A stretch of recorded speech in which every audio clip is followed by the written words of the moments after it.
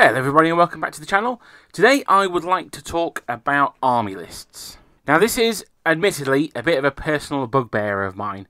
But well, it's not necessarily the idea of army lists.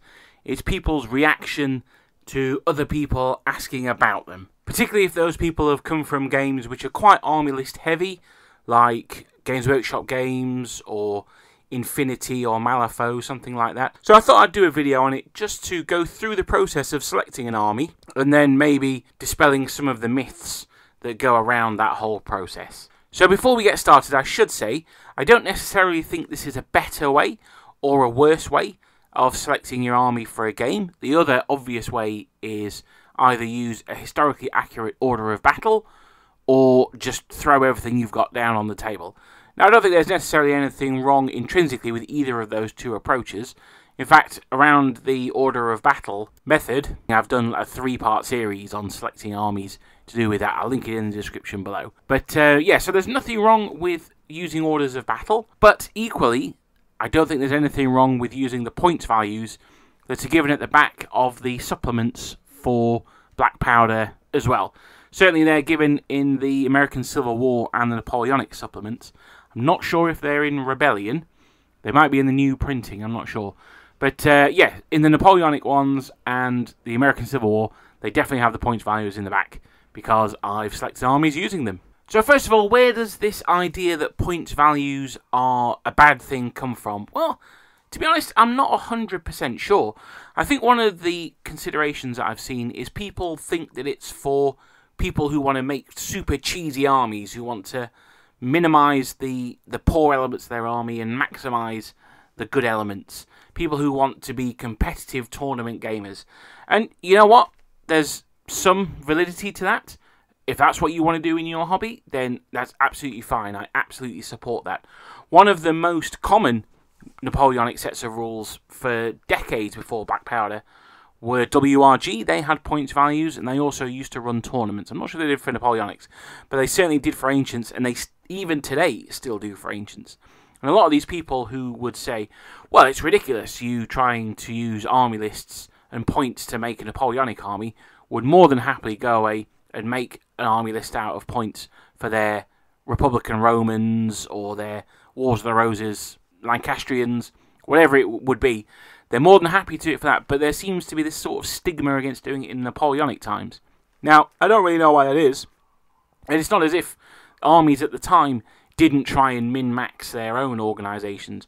I think the best example of that would probably be the Austrians, who underwent an entire regime change of what was happening in the military. Well, in fact, no, an even better example would be the Prussians, who almost completely changed their army from a 7 Years' War one up to an early modern one. So it's not as if, you know, historically that armies and army boards weren't trying to, for want of a better term, min-max their armies.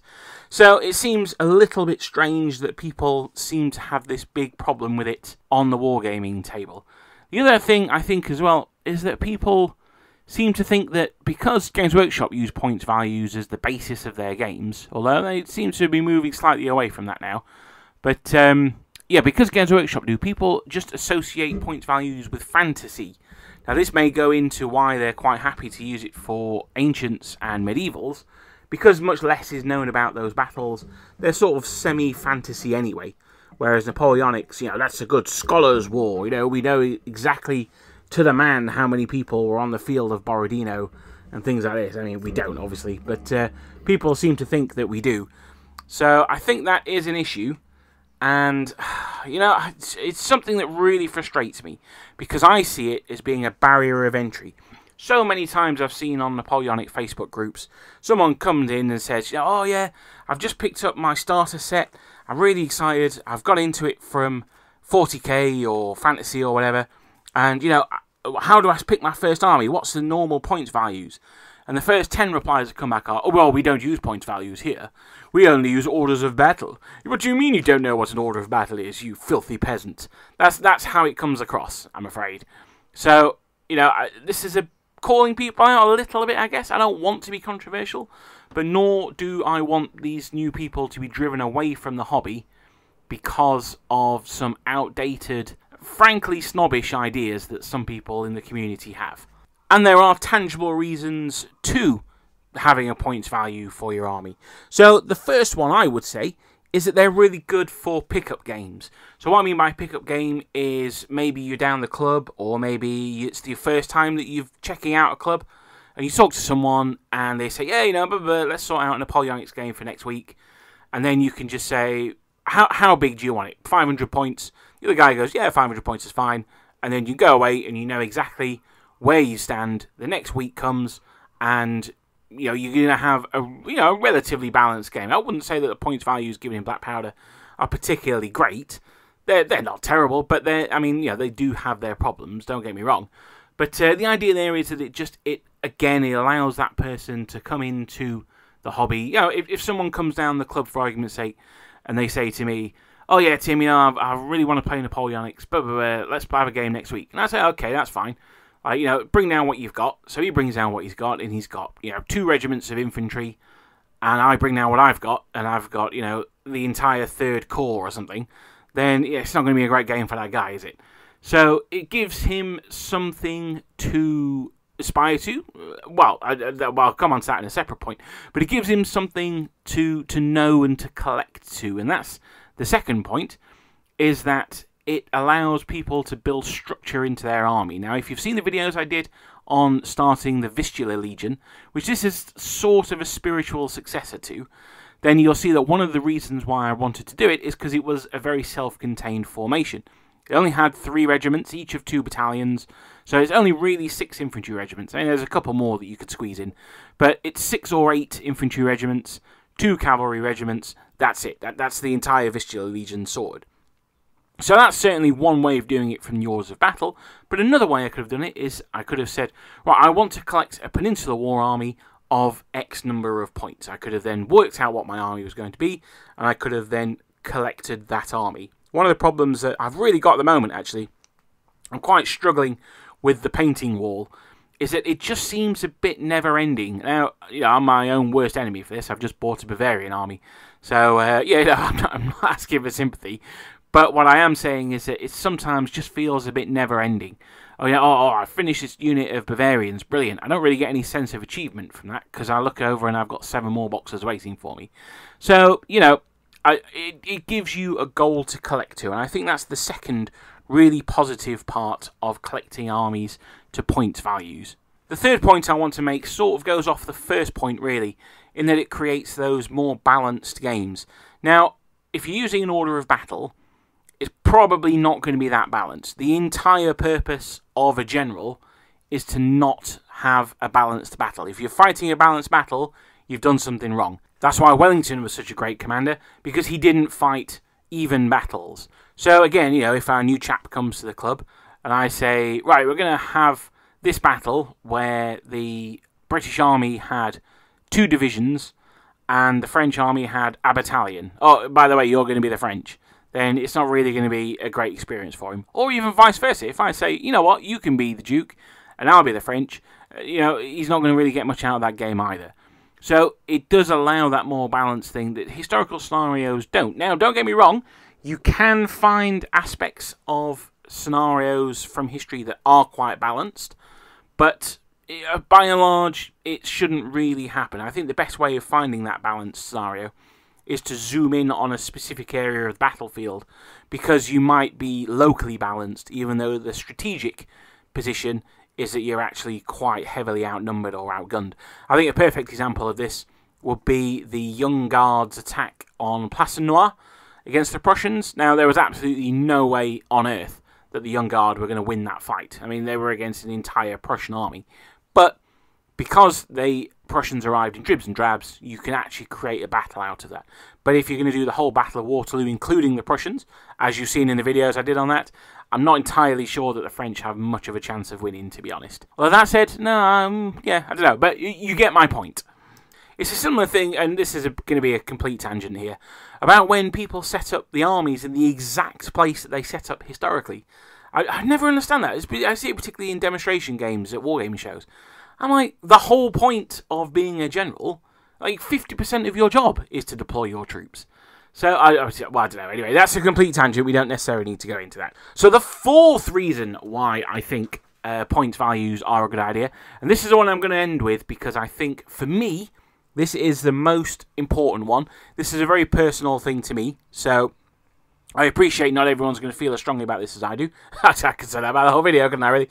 But particularly on this one, is it allows you to build an army that is your army. Now, I think that's absolutely vital, because you as the hobbyist, you're the one who's going to spend your money. You're going to spend your hours on painting these guys, basing them, researching them, doing everything you want.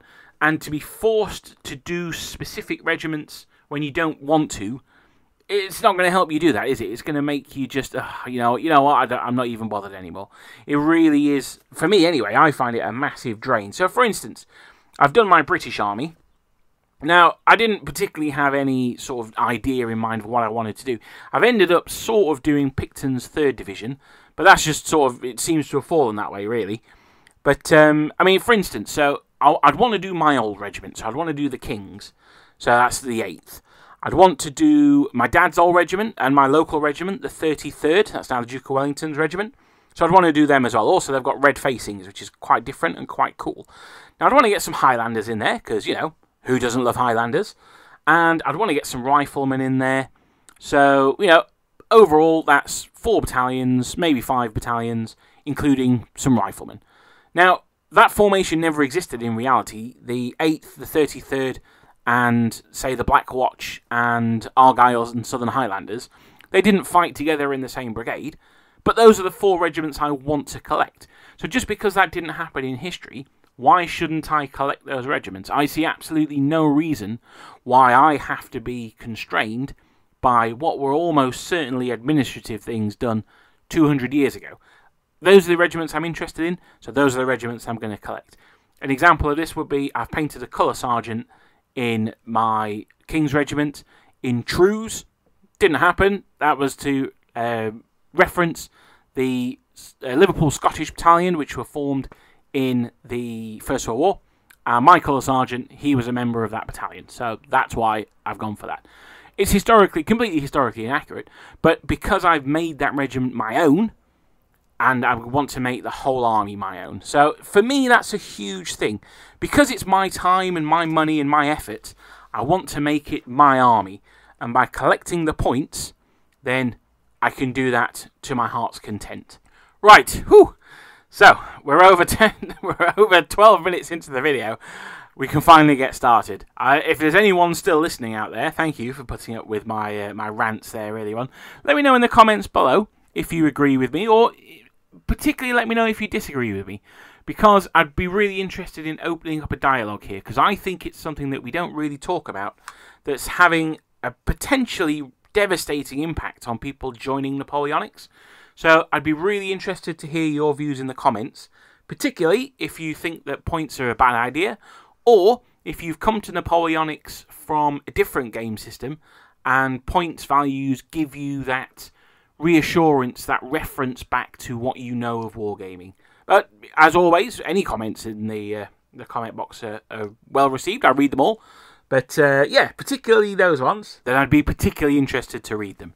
So, right, all that's done, we can get on with the actual subject of the video, which is selecting an army. Now, I'm going to put some pictures up from Clash of Eagles. This is the army selection page.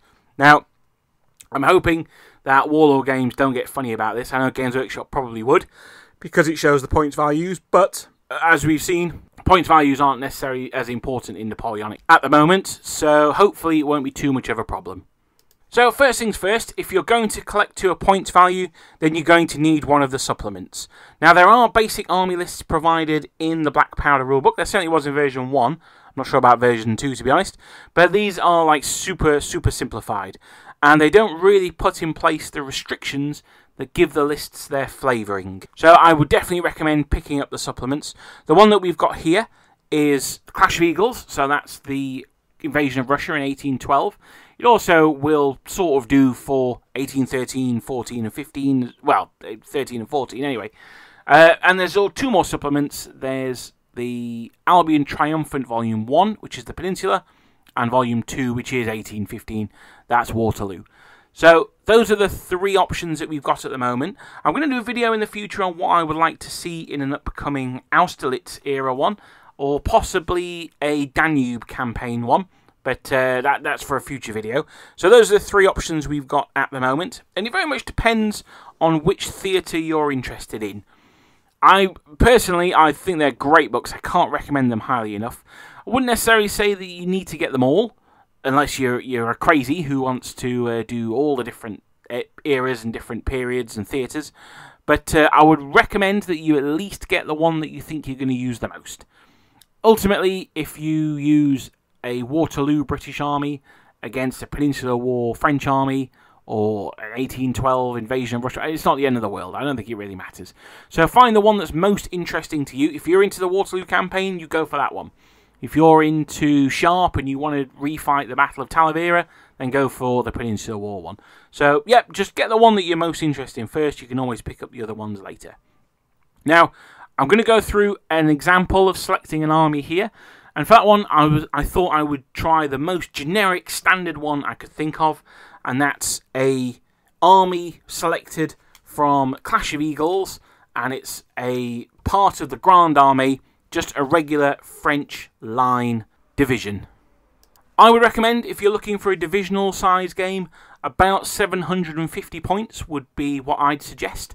I think 500 can give you a good brigade size game, and I think 1,000 you're looking at a heavy division, like a division plus, or a very, very small sort of 2-division formation. But 750 points seems to be about right for a single division. Now, while I said that this replaces Orders of Battle, it doesn't really.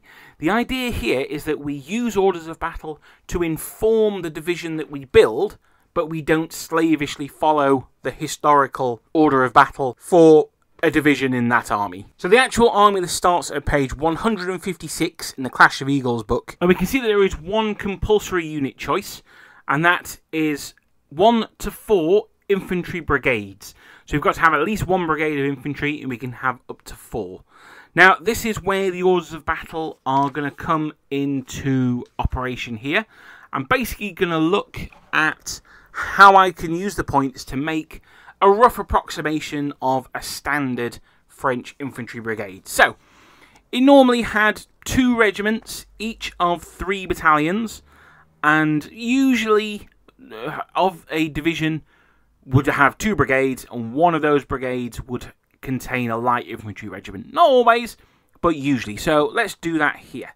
So, we're going to keep it fairly straightforward. I'm going to pick 1 line infantry regiment of 3 battalions, and at 38 points a unit, that's 114 points.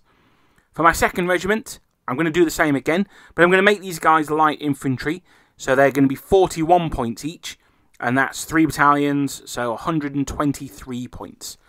Adding a general de brigade at strategy rating 8 for 25 more points, and our first brigade comes out at 262 points. For this, we've got 6 battalions on the table, 3 of which are light infantry, and a brigade commander. So I think that's a pretty good start.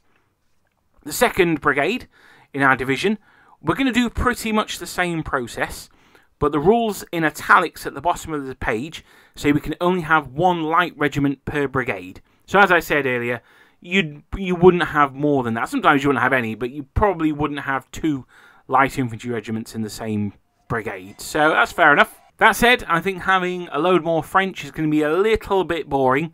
So, to change it up a little bit, I'm going to swap in the Portuguese Legion, because I bought them absolutely ages ago when Warlord were doing a sprue sale, and I'm just painting them up at the moment. So I want it there in my mind, I want to get the use out of them, so I'm going to swap those guys in. So the French Line Battalion, again, it's going to be 3 battalions, in that French Line Regiment, I should have said, for another 114 points. And the Portuguese are only 1 battalion of 36 points. Being very far from home, I'm going to downgrade the Portuguese to unreliable for a total of 33 points. Now, with 4 battalions, I think this brigade's a bit small, so I'm going to add a 3rd regiment. Remember, I can add between 1 and 4 regiments in my brigade. And this 3rd regiment in this one, I'm going to add another foreign one. This time it's going to be an elite regiment of the Swiss. Now, each Swiss regiment had 2 battalions, and while they were elite, they weren't super elite. So I think we'll pay the extra to make them Elite 5+, not Elite 4+. Now this comes to a total of 92 points for the pair, which is 38 points per battalion, plus 4 each for making them Elite 5+. Now, did the Portuguese and Swiss share a brigade? Nope. Did French brigades usually consist of units from French and then 2 different allied nations? Nope. Will it look cool, add a variety of colours to the battlefield, and allow me to change up my painting a little bit to have different troops and different colours? Absolutely it will. So added to the 1st brigade, we're on a running total of 501 points for 12 units of infantry. This might seem a lot, but we've not even got into the wacky, crazy, expensive units yet. We're also going to need to add a general de brigade for this brigade. I'm going to go with a strategy rating 7 one, so he is nice at the low value of 3. So we've sorted the core of our infantry, and now we come to the second part of the holy trinity of Napoleonic wargaming, artillery. Ignoring the regimental artillery, we turn to the facing page and see that we can have from the divisional artillery park. Now we're allowed 1 battery of guns per 6 battalions for a maximum of 2 batteries, as we've got 12 infantry battalions. This seems a little excessive to me, so I'm going to take 1 battery for 27 points. We can also take horse artillery, but as we've got no cavalry regiments yet, we'll have to come back to them later. Spoiler. So, speaking of cavalry, let's get on to them. Now, we're going to start with the light cavalry. We're allowed up to 2 light cavalry brigades, with a maximum of 1 per 2 infantry brigades. Having 2 infantry brigades, we are thus permitted 1 light cavalry brigade. Yeah, that's a lot of brigades. A light cavalry brigade consists of 1 to 4 regiments of cavalry, but I'm going to go for 3. I want 2 regiments of hussars and 1 regiment of those iconic French cavalry, the Lancers. Now, I really like Lancers, so I'm going to make them a large unit, meaning that they cost 48 points plus 8 for a total of 56 points.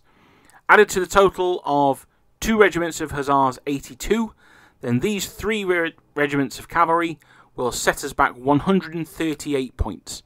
Going for a general with a strategy rating of 8, we're on a running total of 691, because he's 25 more points.